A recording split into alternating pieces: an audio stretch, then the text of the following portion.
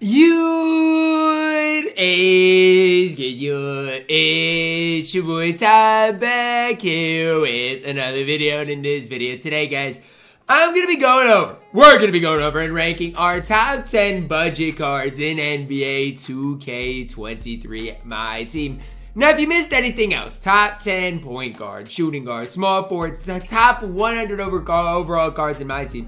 Make sure to go check that out and tune into those videos. But if you are just starting MyTEAM or are looking for budget cards, this video might be for you guys. Now, I would say the last couple of days, we've gotten some really solid daily rewards. Now, what are the daily rewards? Well, yesterday it was Jonathan Isaac. Today it is D-Rob. I do think I need to refresh my MyTEAM page for the dark matter D-Rob to show up. But if you get Jonathan Isaac and D-Rob, those are two really solid options to start your squad as well. Now, again, that's just kind of my opinion on things. But again, if you can add that Radiant D-Rob to your squad, that is a very, very solid addition. We're going to start it off at number 10 with Galaxy Opal Hero Thurl Bailey. Now, you have heard me probably talk about Thurl Bailey more than anybody else in the MyTEAM community, and I am perfectly okay with that because I will gas Thurl Bailey until the end of time. Now, does Thurl Bailey play for me in my specific squad at this stage? No, but could he? Absolutely. Good 3-ball, great release, good defense, 57 base badges. I mean, the card is basically perfect. I'm just throwing that out there. Like, Thurl Bailey is one of the basically most perfect cards in the entire game. Now, obviously, he doesn't play for me in this specific account. So, for me, I can go through and sell Thurl Bailey and just maximize my MT on it. But I'm telling you guys, if you can get Thurl Bailey for 6,000 MT, it's hard to beat that at the small forward position.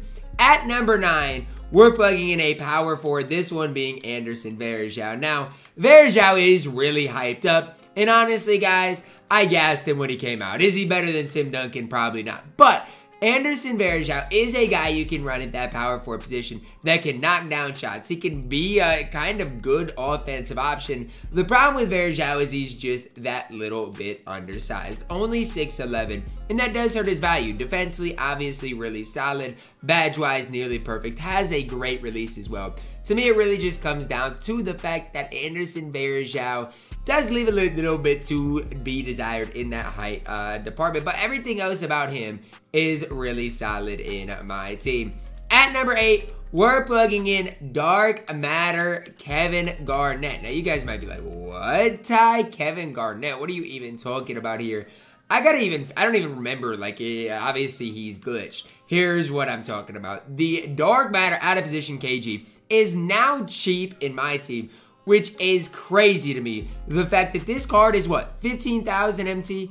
If you have 15,000 MT, I'm gonna say it in the nicest way possible. Look no further than Kevin Garnett. 13,000 MT for KG. I mean, are you kidding me? 12,000 MT for KG. 9,000 MT for KG. What are we doing putting KG at 9,000 MT, guys? What are we doing? I mean, honestly, KG for 9,000 MT, he's a guy I need to add to the No Money Spent squad series. Like, you can run him and he can compete at the highest level. I'm just going to show something to you guys to show off how good and how high I am on this KG. His release is basically, I think it's the LaMelo-based KG upper on very quick. He's 6'11" at the 2. What more can you ask for out of 10,000 MT than this KG card? When I first assembled this list, I thought KG was like 15,000. For 10,000 MT, he's a no-brainer, on nearly a must pick up for your guys' squad. I'm just throwing it out there. This card, absolutely elite in MyTEAM, and is one of your best 10 budget options in MyTEAM. I got him for 9,000. Gonna turn around and sell him for 11.9, I guess. I don't know why he's so cheap, but I guess I just take the MT where I can get it. But just know, KG is absolutely elite in MyTEAM, and definitely a card that I would might pick up on my No Money Spent squad series today. At number 7, we're plugging in Mr. Arvydas Sabonis hero card. Again, I'm plugging in the top budget cards in MyTEAM, and when it comes down to it, well, you know, here's the deal. Rouse, too expensive. Mark Eaton's too expensive. The guy that's not too expensive, Hero Arvydas Sabonis, and I like him just as much. The big thing is you've got to get his release down. Once you get his release down, everything else is going to take care of itself. I love Arvydas in my team. And again, if you can't afford Yaos, Ralphs, all those guys, pick up Arvydas Sabonis and go have fun with them. At number 6, we're plugging in Dark Matter AK-47. And here's the thing, like here's where I get it when people don't want to pay for KG or whatever the case may be. Because you got AK for 12,000 MT as well. And this card is absolutely elite. 6'9", 95 3-ball, good driving, dunk, great defensively. The thing is, he's just not as tall as KG. Movement-wise, better release, probably quicker. I think it's preference-based between AK, between KG. Both the cards at the small forward shooting guard position, though, are absolutely elite in my team. And again, for their specific value, in my opinion, are tough to beat. Coming in at my 5th best overall budget card in my team is Amen Thompson. Now, his price is getting kind of, it's getting kind of cheap, honestly. I saw the 20,000, I was like, yo, this is more expensive than I thought. But you can get him for what, 12,000 MT? That's not bad at all, right? This one even has an extra Hall of Famer and is graded for 12.6.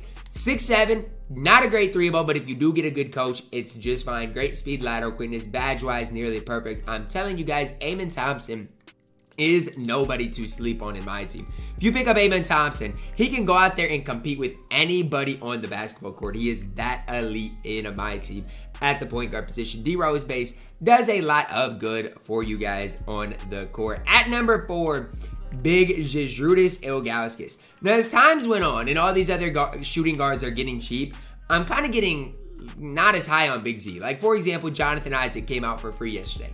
Okay, he's nearly just as good as Big Z. 7'3", 94 3-ball, good driving dunk. Really solid defensively. Sure, his speed might not be that high, but the big thing you guys got to realize is Big Z is 7'3". A lot of the centers in my team that are that tall cost a lot outside of Arvydas Sabonis. So my suggestion to you guys would be pick up Big Z, put him on the opposing center, and then that way if you're running Anderson Varejao at center, you got somebody that can compete against your opponent's big guys in my team. Big Z can kind of fill and play that role. That's why he's up there at number 4. At number 3, we're plugging in Dark Matter Ben Simmons, who a lot of people might not sit there and gas. I always gas this card. I mean, always. You want to talk about a guy that can compete at the highest level for 7,000 MC, it's this Dark Matter Ben Simmons. He is one of my favorite players in my team, and probably the cheapest option, one of the cheapest options here on this budget tier list. 6'11". The only downside to Ben is the 3-ball. But look, if you give him the right shooting badges, which aren't super expensive to do, you can make him absolutely elite. One of the best on-ball defenders in the game at the point guard position. Outside of the hero Ben, probably the guy I'm taking defensively as that overall best point guard in my team. At number 3, you'll see him on a nobody spent for the foreseeable future. At number 2, we're plugging in Dark Matter Kristaps Porzingis. I know I mentioned how there's not a lot of guys at 7'3" that can go out there and compete. This Kristaps Porzingis is the guy that can and is the guy that I'd recommend. Yes, 16,000 MT isn't cheap, but he's 7'3", great 3-ball, can handle the ball, really solid defensively. The difference between this KP and the invincible KP is so small. Trust me, I feel like if I put on a blindfold and hopped into a game, I would not know which KP I was using. I really wouldn't, because I think they are that similar. Both have the release on very quick. Both Dark Matters, both movement-wise are good. Both are going to be some of these best stretch bigs in my team. KP is absolutely elite in my team.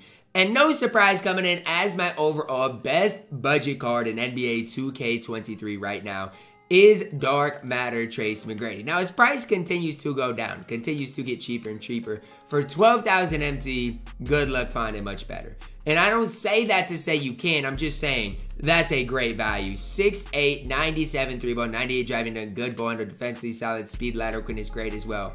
And badge-wise, I mean, he's nearly perfect. The easiest, or one of the easier releases to green in the entire game. Another guy I just want to give an honorable mention to up here is Dark Matter Tim Thomas. He probably should have made this list. Kind of forgot about him, so definitely do want to give him an honorable mention for as cheap as he is. Absolutely elite for 8,000 MT. Just wanted to give those guys honorable mentions because I do believe Tim Thomas, T-Mac, it is preference based between them. I just think for the average person that loads up 2K And it's going to be so much easier for them to use a Trace McGrady card than a guy like Tim Thomas in my team. That is going to wrap it up for our top 10 budget players today, guys. Let me know your thoughts on it down below in the comments. Drop a like on the video, subscribe if you are new, and as always, man, I love you guys, and have a blessed day.